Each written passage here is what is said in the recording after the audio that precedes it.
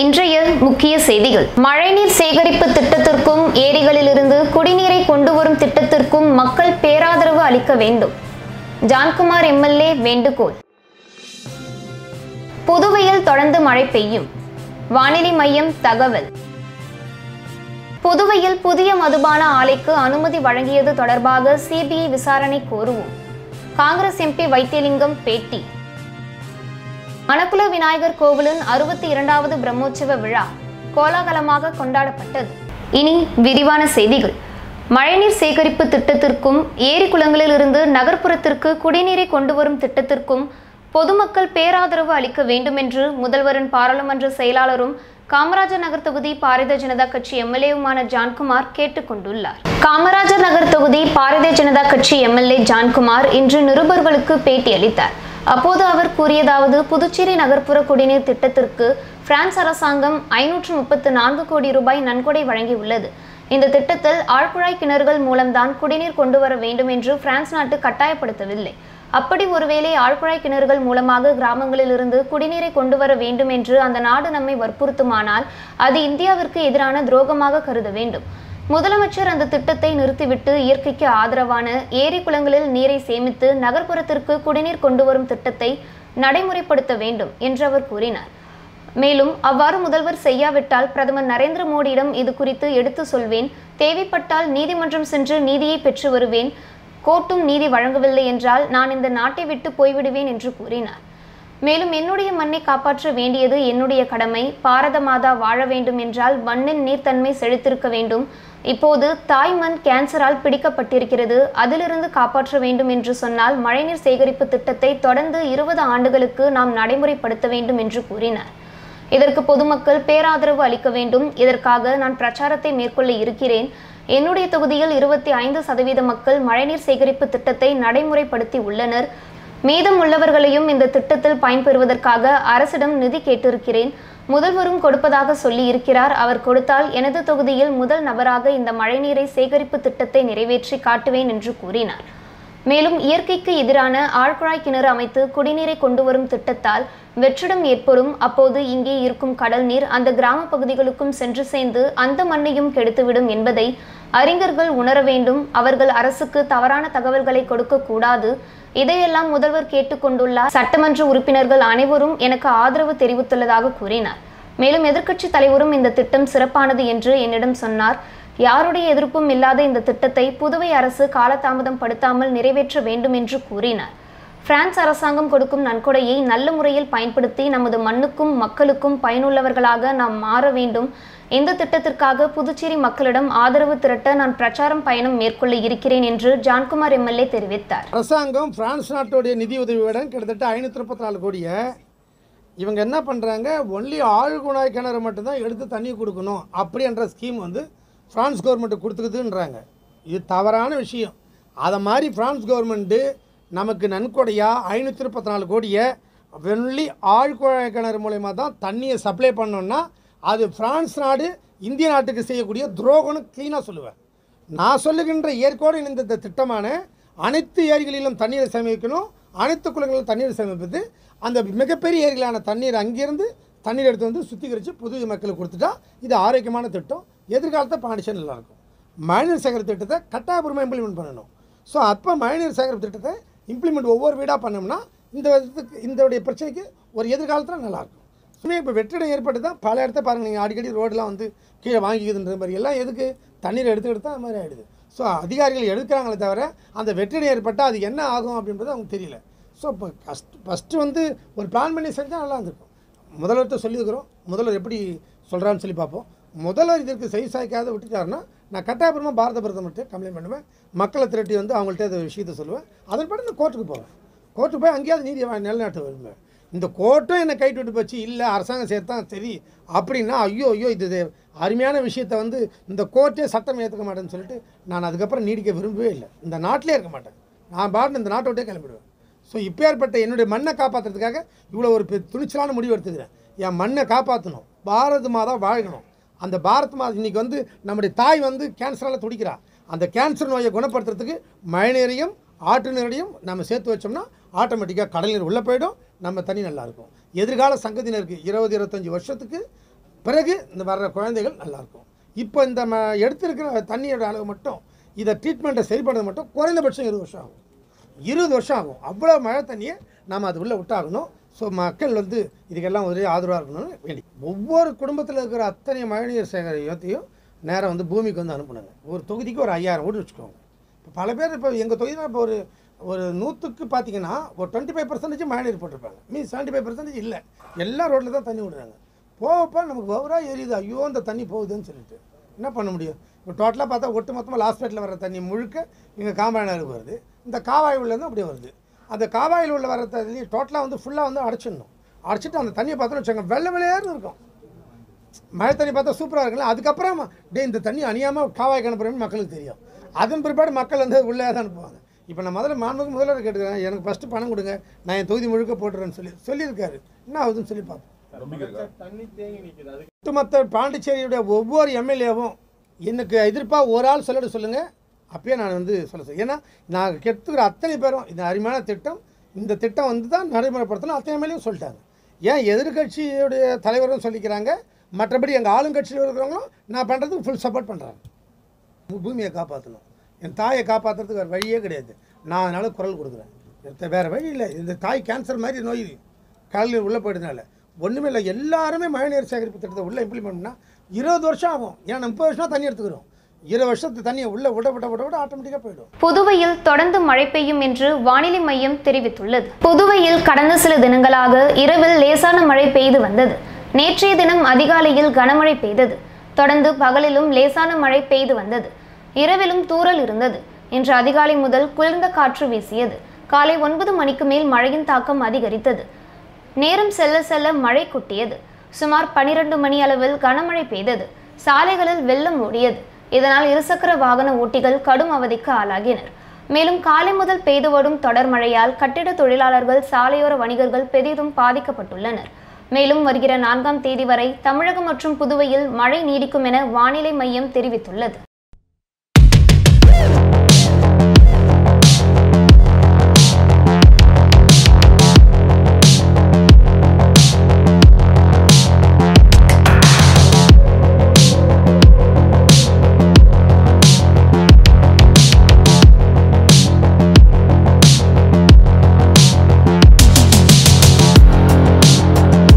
புதிய மதுபான ஆலைகளுக்கு அனுமதி வழங்கியது தொடர்பாக சிபிஐ விசாரணை வேண்டும் என்று காங்கிரஸ் எம்பி வைத்திலிங்கம் வலியுறுத்தியுள்ளார். புதுவை காங்கிரஸ் எம்பி வைத்திலிங்கம் நிருபர்களுக்கு பேட்டி அளித்தார். அப்போது அவர் புதுவை மாநிலத்தில் மதுபான தொழிற்சாலைகளுக்கு அரசு பூர்வாங்க அனுமதி அளித்துள்ளதாக தெரிகிறது. பெரிய மதுபான தொழிற்சாலைகள் கொண்டு வர முகாந்திரம் இல்லை. இதனால் புதுவை இளைஞர்கள் எத்தனை பேருக்கு வேலை கிடைக்கும் என்று தெரியவில்லை. சட்டமன்றத்தில் இதற்காக பதில் கிடைக்கும் என எதிர்பார்த்தோம், ஆனால் கிடைக்கவில்லை. புதுவையில் போதிய அளவு மதுபான ஆலைகள் இயங்கி வருகின்றன. இதில் உற்பத்தியாகும் மதுவை குடித்து ஏற்கனவே மயக்க நிலையில்தான் மக்கள் வாழ்கிறார்கள். நாட்டிலேயே அதிக விதவைகள் உள்ள மாநிலமாக புதுவை காட்டப்படுகிறது. அப்படி இருக்க புதிய மதுபான தொழிற்சாலைகள் அமைக்க வேண்டிய அவசியம் என்ன? மதுபான ஆலை அனுமதியில் முறைகேடு நடந்திருப்பதாக பாரதிய ஜனதா கட்சி எம்எல்ஏக்களே புகார் கூறியுள்ளார்கள். அதற்கும் இந்த அரசு பதிலளிக்கவில்லை. டெல்லி ஆம் ஆத்மி அரசின் மது கொள்கையில் ஊழல் நடந்திருப்பதாக கூறி சிபிஐ விசாரணைக்கு உத்தரவு விடப்பட்டிருக்கிறது. டெல்லிக்கு ஒரு நீதி, புதுவைக்கு ஒரு நீதியா என்று கேள்வி எழுப்பினார். மேலும் இதில் கவர்னரின் நடவடிக்கை என்ன? கடந்த ஆட்சியில் முறைகேடு நடந்ததாக மூடப்பட்ட தொழிற்சாலைகளை திறக்க அரசு அனுமதி அளித்துள்ளது. எந்தவித விசாரணையும் இல்லாமல் எப்படி அனுமதி வழங்கப்பட்டது? ஏற்கனவே கூறிய முறைகேடுகள் சரி செய்யப்பட்டு விட்டனவா? புதிய மதுபான ஆலைக்கு அனுமதி வழங்கியது தொடர்பாக சிபிஐ விசாரணைக்கு உத்தரவிட வேண்டும் என்று காங்கிரஸ் சார்பில் சிபிஐக்கு நேரடியாக மனு அளிப்போம் என்றும் அவர் கூறியுள்ளார். காலத்தில் மூடப்பட்ட மதுபான தொழிற்சாலை எந்தவிதமான விசாரணையும் இன்றி மறுபடியும் திறந்திருக்கின்றார்கள். மூடப்பட்டதனுடைய காரணம் என்ன, மறுபடியும் திறந்ததில் இருக்கக்கூடிய உண்மைகள் என்ன என்று மக்களுக்கு தெளிவுபடுத்த வேண்டும். ஏனென்றால் முந்தைய ஆட்சி காலத்தில் ஆளுநர் அவர்களால் மூடப்பட்ட அந்த தொழிற்சாலை இந்த ஆட்சி காலத்தில் இந்த அரசாங்கத்தால் திறந்து வைக்கப்பட்டிருக்கின்றது. அதன் மீது அரசாங்கம் எப்படிப்பட்ட நடவடிக்கை எடுத்திருக்கின்றார்கள், அவர்கள் மீது குற்றச்சாட்டு வைக்கப்பட்டது உண்மையா பொய்யா, அல்லது அந்த குற்றச்சாட்டின் மீது அரசாங்கம் எடுத்த நடவடிக்கை என்ன என்பதை மக்களுக்கு தெளிவுபடுத்த வேண்டும். இந்த இரண்டையும் உடனடியாக சிபிஐ விசாரிக்க வேண்டும் என்பதுதான் எங்களுடைய கோரிக்கையாக இருந்திருக்கிறது. புதுச்சேரி மணக்குள விநாயகர் கோவிலின் 62வது பிரம்மோற்சவ விழாவை முன்னிட்டு கொடியேற்ற விழா நடைபெற்றது. மேலும் கொடிமரத்திற்கு சிறப்பு அபிஷேகம் நடைபெற்றது. மிகவும் பிரசித்தி பெற்ற புதுச்சேரி மணக்குள விநாயகர் கோவிலின் 62வது பிரம்மோற்சவ விழா இன்று தொடங்கியது. பிரம்மோற்சவ விழாவை முன்னிட்டு இன்று கொடியேற்றம் செய்யப்பட்டது. மணக்குள விநாயகர் சுவாமிக்கு சிறப்பு அலங்காரம் செய்யப்பட்டது. தொடர்ந்து கொடிமரத்திற்கு பால், தயிர், தேன், சந்தனம் உள்ளிட்ட திரவியங்கள் கொண்டு சிறப்பு பூஜை செய்யப்பட்டு தீபாராதனை காண்பிக்கப்பட்டது. இதில் ஏராளமான பக்தர்கள் பங்கேற்றனர்.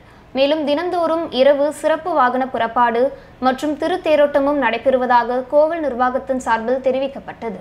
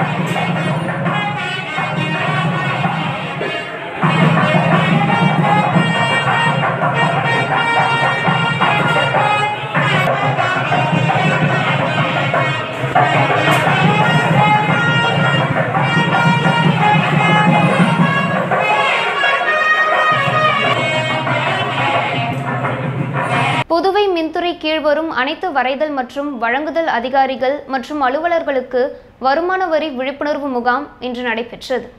மின்துறை தலைமை அலுவலக மின்துறை அரங்கத்தில் நடந்த முகாமில் மின்துறை அதிகாரிகள் மற்றும் அலுவலர்கள் என 60 பேர் பங்கேற்றனர். வருமான வரி அதிகாரி கணேசன் வரி கணக்கை சரியாகவும் சரியான நேரத்தில் தாக்கல் செய்வது குறித்து விளக்கினார். முகாமில் புதுவை வருமான வரித்துறை பிரிவு ஆய்வாளர் சிற்றரசன், மூத்த வரி உதவியாளர் தயாநிதி ஆகியோர் விழிப்புணர்வு வாசகங்கள் வெளியிட்டு வருமான வரி தாக்கல் குறித்து புரிதலை ஏற்படுத்தினர். முகாமில் பங்கேற்றவர்களின் அனைத்து சந்தேகங்களையும் வருமான வரி அதிகாரிகள் நிவர்த்தி செய்தனர்.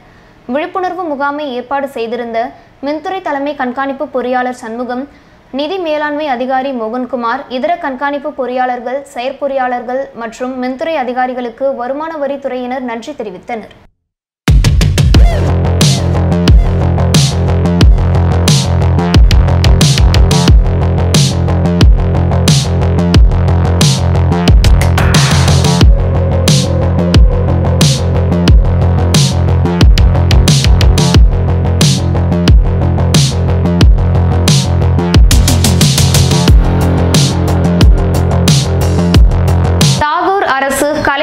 அறிவியல் கல்லூரியில் சுதந்திர தின விழாவை கொண்டாடும் ஒரு பகுதியாக ஆசாதி கா அம்ருத் மஹோத்சவ் உற்சவ விழா மற்றும் புதுடெல்லி தீவே அறக்கட்டளையின் ஸ்ரீமதி சகுந்தலா சக்தி தேசிய விருது வழங்கும் விழா கல்லூரி வளாகத்தில் நடைபெற்றது.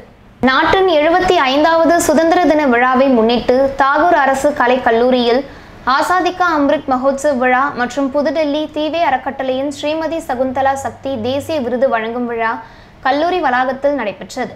நிகழ்ச்சியில் விருது பெறுபவர்களை கல்லூரி முதல்வர் டாக்டர் சசிகாந்தாஸ் வரவேற்று பாராட்டினார். அறக்கட்டளை நிறுவனரும் தலைவருமான டாக்டர் திவ்யா தன்வார் சிறப்புரையாற்றினார். மேலும் விழாவையொட்டி அமைக்கப்பட்டிருந்த பாரதியார், ஸ்ரீ அரவிந்தர் மற்றும் அறக்கட்டளை நிறுவனர்கள் ஆகியோரின் திருவுருவப் படத்திற்கு மலர் தூவி மரியாதை செய்யப்பட்டது. அதனைத் தொடர்ந்து பல்வேறு சமூக ஆர்வலர்களுக்கு விருதுகள் வழங்கி பாராட்டப்பட்டது. மேலும் நிகழ்ச்சியில் அறக்கட்டளை நிர்வாகிகள், கல்லூரி பேராசிரியர்கள், மாணவ மாணவிகள் உட்பட பலர் கலந்து கொண்டனர். புதுச்சேரி இந்து முன்னணி சார்பில் 37ஆம் ஆண்டு விநாயகர் சதுர்த்தி விழாவை முன்னிட்டு 21 அடி விநாயகர் சிலை பிரதிஷ்டை செய்யப்பட்டது. இந்த நிகழ்ச்சியில் துணைநிலை ஆளுநர் தமிழிசை சவுந்தரராஜன் கலந்து கொண்டு சாமி தரிசனம் செய்தார். புதுச்சேரி இந்து முன்னணி சார்பில் கடந்த 37 ஆண்டுகளாக விநாயகர் சதுர்த்தி விழாவை இந்து எழுச்சி விழாவாக ஆண்டுதோறும் கொண்டாடப்பட்டு வருகிறது. இதனையொட்டி புதுச்சேரி சாரம் அவ்வை திடலில் 21 அடி விநாயகர் சிலை பிரதிஷ்டை செய்து பல்வேறு சிறப்பு பூஜைகள் செய்யப்பட்டது. விழாவில் பல்வேறு கலை நிகழ்ச்சிகளுடன் 5 நாட்கள் விழாவாக கொண்டாடப்படுகிறது. விநாயகர் சதுர்த்தி தினமான முதல் நாள் விழாவில் துணைநிலை ஆளுநர் தமிழிசை சவுந்தரராஜன், சபாநாயகர் செல்வம், உள்துறை அமைச்சர் நமச்சிவாயம் மற்றும் அமைச்சர்கள், சட்டமன்ற உறுப்பினர்கள் விநாயகர் சதுர்த்தி விழாவில் கலந்து கொண்டு விநாயகரை தரிசித்து சென்றனர். சாரம் அவ்வை திடலில் பிரதிஷ்டை செய்யப்பட்ட 21 அடி விநாயகர் சிலை வருகிற 4ஆம் தேதி மாலை ஞாயிற்றுக்கிழமையன்று கடலில் விசர்ஜனம் செய்யப்பட உள்ளது. மேலும் இந்து முன்னணி சார்பில் கொண்டாடப்பட்ட விநாயகர் சதுர்த்தி விழாவை முன்னிட்டு போலீஸ் பாதுகாப்பில் இருந்தனர்.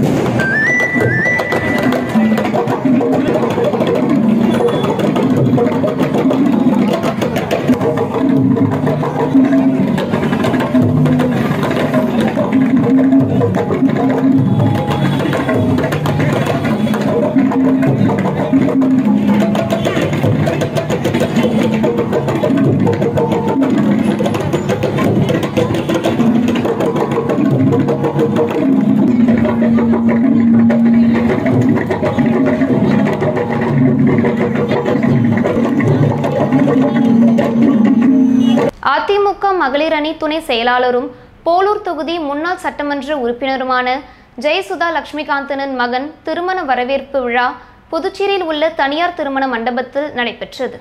புதுச்சேரியில் நடைபெற்ற அதிமுக நிர்வாகியின் இல்ல திருமண விழாவிற்கு வந்த தமிழக எதிர்க்கட்சி தலைவர் எடப்பாடிக்கு புதுச்சேரி அதிமுக சார்பில் சிறப்பான வரவேற்பு அளிக்கப்பட்டது. விழாவில் தமிழக எதிர்க்கட்சி தலைவர் எடப்பாடி பழனிசாமி கலந்து கொண்டு மணமக்களை வாழ்த்தினார். நிகழ்ச்சியில் மாநிலங்களவை உறுப்பினர், முன்னாள் அமைச்சருமான சி.வி. சண்முகம் உள்ளிட்ட முன்னாள் அமைச்சர்கள், சட்டமன்ற உறுப்பினர்கள் பலர் கலந்து கொண்டனர். முன்னதாக திருமண விழாவிற்காக புதுச்சேரி வந்த எதிர்க்கட்சி தலைவருக்கு புதுச்சேரி எல்லையில் புதுச்சேரி கிழக்கு மாநில செயலாளர் அன்பழகன் தலைமையில் 200க்கும் மேற்பட்ட கட்சி நிர்வாகிகள் அவருக்கு சிறப்பான வரவேற்பு அளித்தனர்.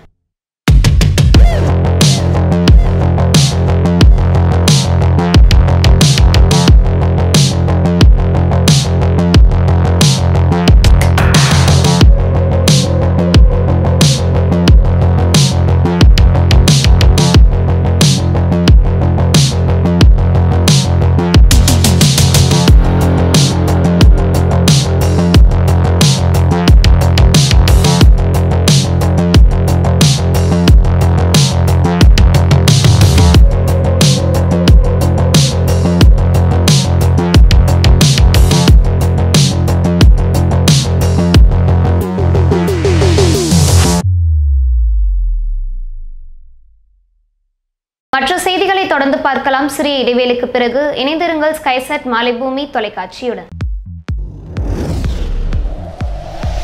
Lenovo exclusive showroom in Pondicherry. Latest arrival laptops, desktops and tabs.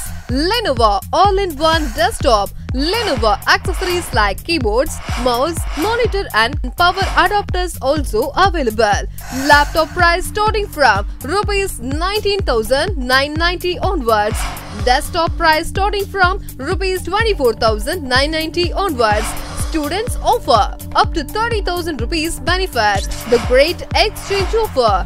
Loan mailer. 0% down payment. 10% cashback offer.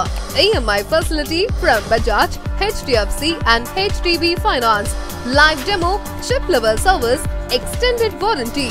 Laptop services also done here. Canon printer also available. Lenovo exclusive showroom. Authorized partners Swastik World 150A Anna Salai, Chetty Street Corner, Puducherry 1. Mobile 9943142424. செய்திகள் தொடர்கின்றன. இலையுடன் கல்வியும் கற்க Thailand பயணம் சென்ற மாணவருக்கு goodwill நிறுவனர் விஸ்வ கார்த்திகேயன் வாழ்த்து தெரிவித்தார். புதுச்சேரி வெங்கடா நகர் 45 அடி சாலையில் செயல்பட்டு வரும் குட்வில் நிறுவனம் வெளிநாடுகளுக்கு சென்று மருத்துவம் உள்ளிட்ட பல்வேறு படிப்புகளை படிக்க ஏற்பாடு செய்து தந்து வருகிறது. இதன் மூலம் கடந்த 8 ஆண்டு காலமாக 100க்கும் மேற்பட்ட மாணவர்களின் மருத்துவ கனவை நினைவாக்கியுள்ளது. அந்த வகையில் லாஸ்பேட்டையை சேர்ந்த MBA படித்த மாணவர் பிரசாத் வெளிநாட்டில் படிப்பதற்காக குட்வில் நிறுவனத்தை அணுகினார். அவருக்கு தாய்லாந்து மற்றும் தென்கொரியா ஆகிய நாடுகளில் கணினி படிப்புடன் வேலைவாய்ப்பு இருப்பது தெரிவிக்கப்பட்டது. இந்த நிலையில் வேலைவாய்ப்புடன் கல்வி கற்க தாய்லாந்து சென்ற மாணவனை குட்வில் நிறுவனர் சிவகார்த்திகேயன் பூங்கொத்து கொடுத்து வாழ்த்து தெரிவித்தார். இணையதள வழியாக நுகர்வோர் வழக்குகளை பதிவு செய்வதற்கான வசதியை கணினி மூலம் குடிமைப்பொருள் வழங்கல் துறை அமைச்சர் தொடங்கி வைத்தார். புதுச்சேரியில் நுகர்வோர் தங்களது வழக்குகளை இணையதளம் வழியாக பதிவு செய்வதற்கான வசதி அமல்படுத்தப்பட்டுள்ளது. சட்டசபை வளாகத்தில் உள்ள முதலமைச்சர் அலுவலகத்தில் நடந்த இந்த நிகழ்ச்சியில் குடிமைப்பொருள் வழங்கல் மற்றும் நுகர்வோர் விவகாரங்கள் துறை அமைச்சர் சாய் சரவணன்குமார் இணையதள வழியாக நுகர்வோர் வழக்குகளை பதிவு செய்வதற்கான வசதியை கணினி மூலம் துவக்கி வைத்தார். இன்று முதல் புதுச்சேரியில் நுகர்வோர்கள் தங்களது வழக்குகளை இணையதளத்தில் பதிவு செய்து நிவாரணம் பெறலாம். மேலும் இந்த நிகழ்ச்சியில் துறை செயலர் உதயகுமார், இயக்குனர் சக்திவேல் மற்றும் மாநில நுகர்வோர் குறைதீர்ப்பு ஆணைய அலுவலர்கள் கலந்து கொண்டனர்.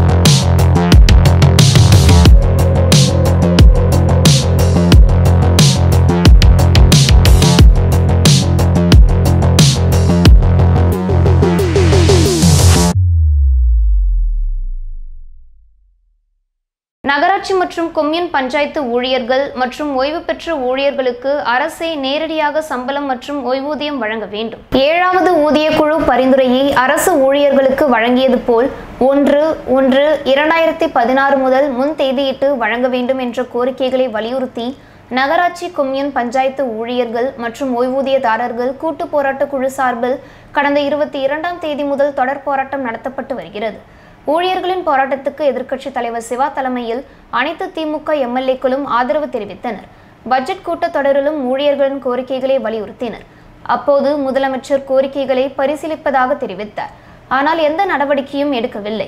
இதனையடுத்து நகராட்சி மற்றும் கொம்யூன் பஞ்சாயத்து ஊழியர்கள் தங்களது கோரிக்கையின் மீது அரசு உறுதியான நடவடிக்கை எடுக்க கோரி இன்று உள்ளாட்சித்துறை அலுவலகத்தை முற்றுகையிட்டு கொட்டும் மழையில் போராட்டம் நடத்தினர். எதிர்க்கட்சி தலைவர் சிவா தலைமையில் திமுக MLAக்கள் அனிபால் கென்னடி, சம்பத், செந்தில்குமார் ஆகியோரும் போராட்டத்தில் பங்கேற்றனர். எதிர்க்கட்சி தலைவர் சிவா முதலமைச்சரை செல்போனில் தொடர்பு கொண்டு பேசினார். அப்போது நகராட்சி மற்றும் கொம்யூன் பஞ்சாயத்து அதிகாரிகளை அழைத்து பேச்சுவார்த்தை நடத்தி போராட்டத்தை முடிவுக்கு கொண்டு வரும்படி வலியுறுத்தினார். முதலமைச்சர் ரங்கசாமி இது குறித்து நடவடிக்கை எடுப்பதாக உறுதியளித்தார்.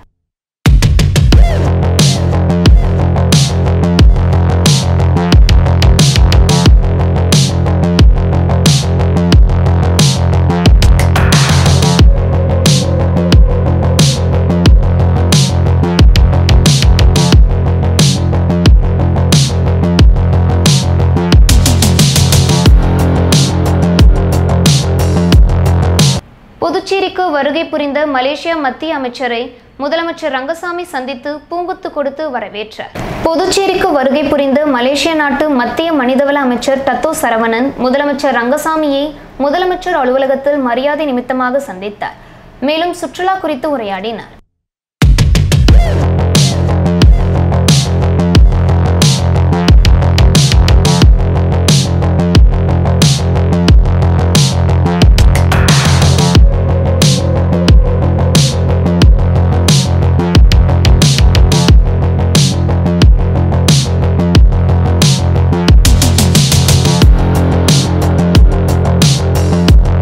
புதுச்சேரி புதுசாரம் பகுதியில் 3ஆம் ஆண்டு நடைபெற்ற விநாயகர் சதுர்த்தி விழாவில் திரளான பக்தர்கள் கலந்து கொண்டு சாமி தரிசனம் செய்தனர். புதுச்சேரி புதுசாரம் முதல் தெரு பகுதியில் இளைஞர்கள் சார்பாக 3ஆம் ஆண்டு விநாயகர் சதுர்த்தி விழா வெகு விமர்சையாக நடைபெற்றது. முன்னதாக சுவாமிக்கு அபிஷேக ஆராதனைகள் நடைபெற்றது. விழாவில் சிறப்பு விருந்தினராக காமராஜர் நகர் தொகுதி என்ஆர் காங்கிரஸ் பிரமுகர் தணிகைவேல் தலைமை தாங்கினார். அகில இந்திய முதலியார் மற்றும் பிள்ளைமார் சங்க தலைவர் ஸ்ரீதர் பிள்ளை முன்னிலை வகித்தார். மேலும் நிகழ்ச்சியில் சமூக சேவகர் பிரதாப், என்ஆர் காங்கிரஸ் பிரமுகர் செந்தில், அன்பு தமிழ் உட்பட ஏராளமானோர் கலந்து கொண்டு சாமி தரிசனம் செய்தனர். தொடர்ந்து பொதுமக்களுக்கு அன்னதானமும் வழங்கப்பட்டது. நிகழ்ச்சிக்கான ஏற்பாடுகளை அப்பகுதியை சேர்ந்த இளைஞர்கள் மற்றும் ஊர் பொதுமக்கள் செய்திருந்தனர்.